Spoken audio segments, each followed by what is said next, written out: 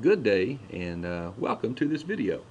What I'm going to do is show how to use FTP to send information from a PC, in this case my laptop, to a memory card inside a Red Lion device, which in this case will be a graphite 9-inch HMI. The application is that we have a barcode readers attached to the HMI, and they're comparing what they read to what the product should be. So if there's a mismatch, they would like to alert that they're running the wrong product, or one of the wrong products has gotten into the system.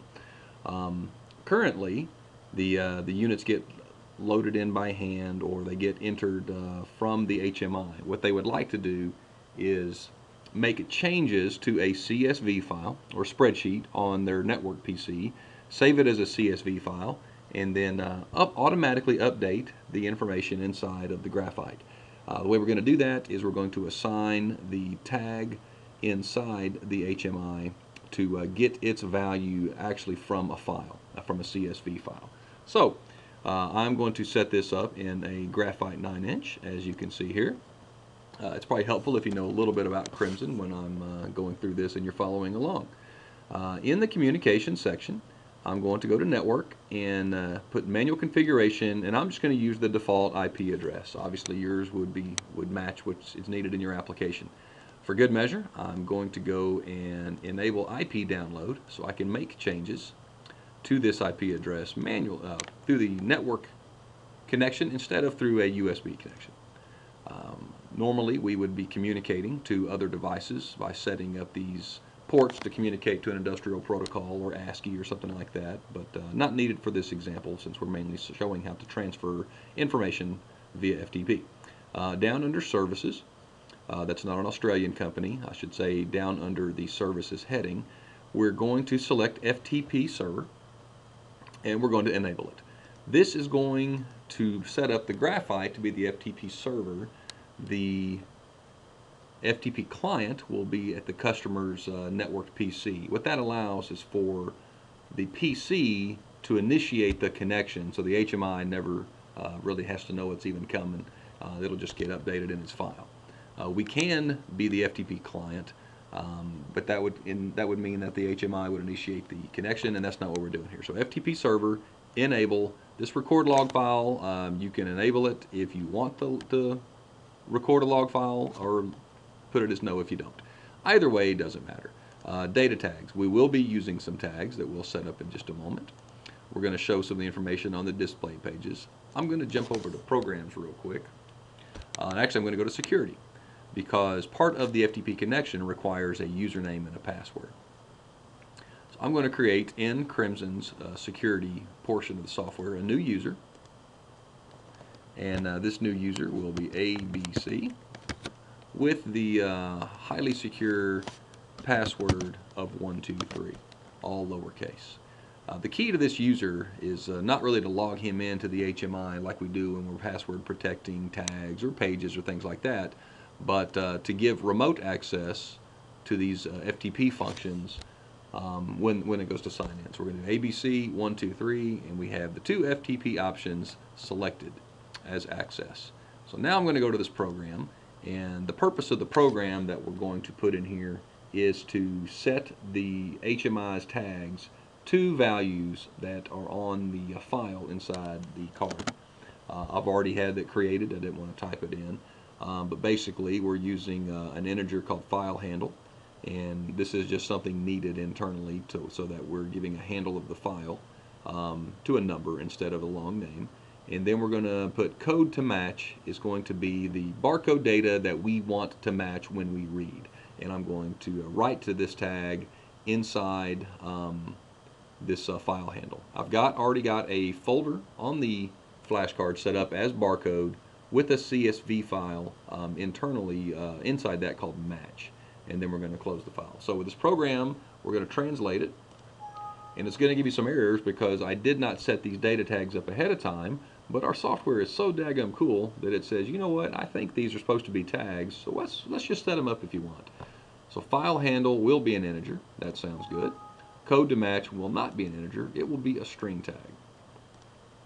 So now we've got a nice green diamond, And if we go to data tags, you will see that these tags have been set up, which is cool. So now let's go to the display pages where we're going to confirm what we're doing. I am going to go to core primitives. Going to go to graduated button with some text on it. And we'll give it some really cool names like barcode to match. We'll make it just a little larger with the text so we can read it on our screen.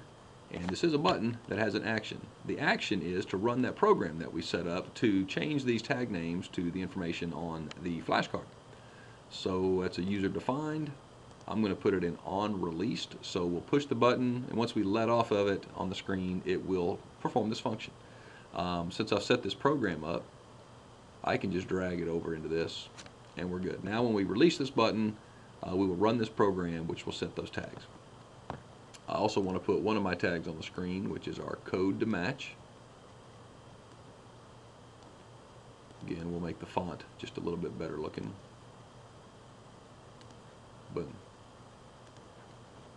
Okay, barcode, we push this button, this will equal whatever we've made changes to on our card. We're going to go enable the web server because that's how we're going to view it since I'm doing screen recording. Communications looks good, FTP server looks good, we've got our tags, we've got our page, we've got our program, web server, and our security is set up as ABC123. Let me Shazam this over to the unit. Let's go to the web server. Let's type in our address, do remote view, and there's our screen. This file that we've created, let's go open it up real quick.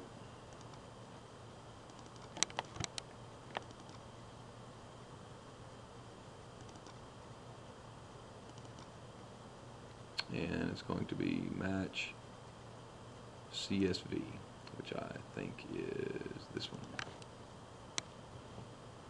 Yes, so it says Red Lion Rocks in it, which is what should be on the flash card currently. To test that out, we'll see if my program's working.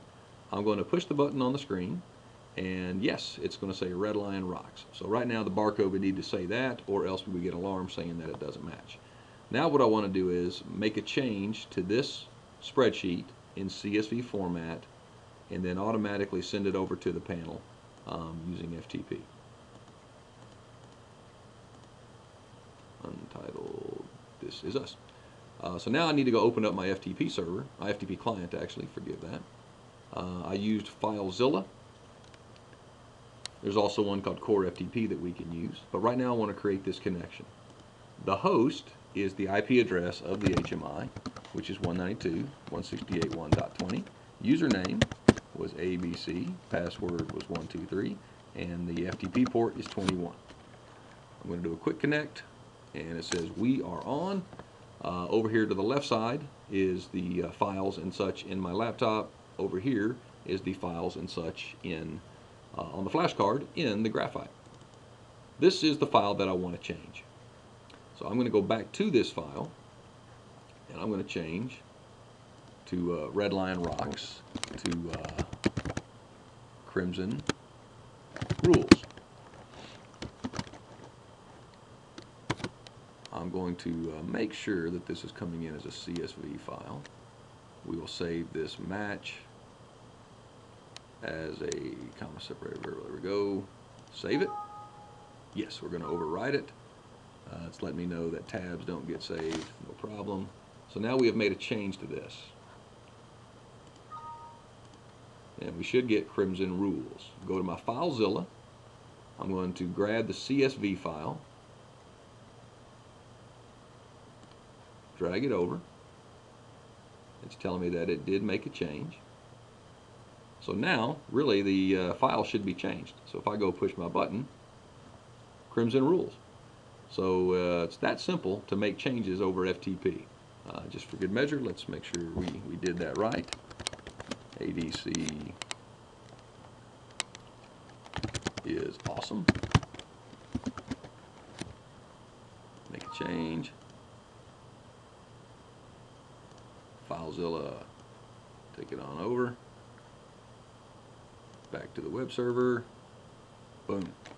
So there you go. Now FileZilla is the one that I used. I'm going to close it, and there's another one that Joe Wazoo has used before called Core FTP. It is just as simple. Both of these are free.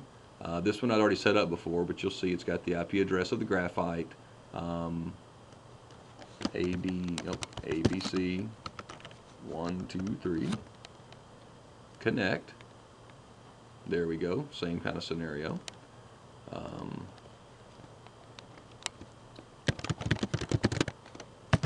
Now we're doing barcode, right? So we go 1, 2, 3, 4, 5, 6, 7, 8, 9, 0. This is set up for 13 characters, which is why I'm doing this.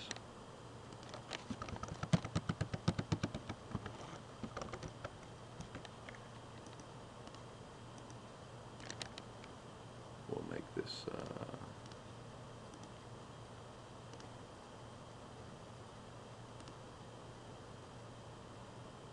text. Let's do that one more time. 4, 5, 6, 7, 8, 0, 1, 2, 3, 4. Save it. Say yes. Go over here. Drag the CSV file to barcode. This time I'm just going to place it over the folder. It says yes, that worked wonderfully. Let's go prove it by going to our web server of the graphite that's on my desk. Push the button, and there you go. So, as you can see, pretty straightforward, pretty simple. Any questions, please give us a call at 469-951-2732. Visit this website.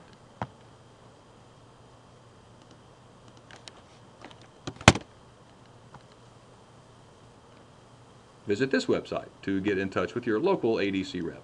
Thank you very much. Have a fantastic day. Goodbye.